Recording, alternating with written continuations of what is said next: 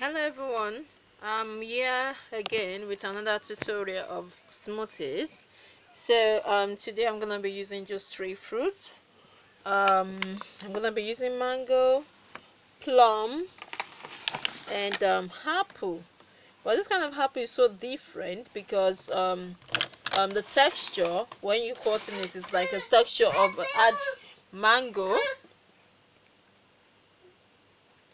So the texture is like the texture of a hard mango, and the seed is hard. It's really different from all the apples I've seen.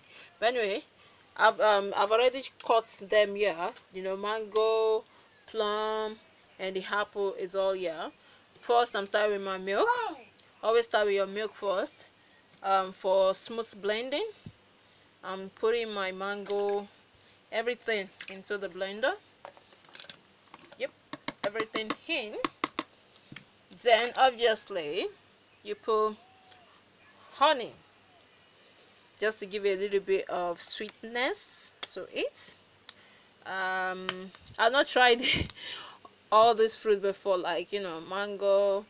Yeah, just put a little bit, like mango, plum, um pineapple, oh sorry, mango, plum, and apple.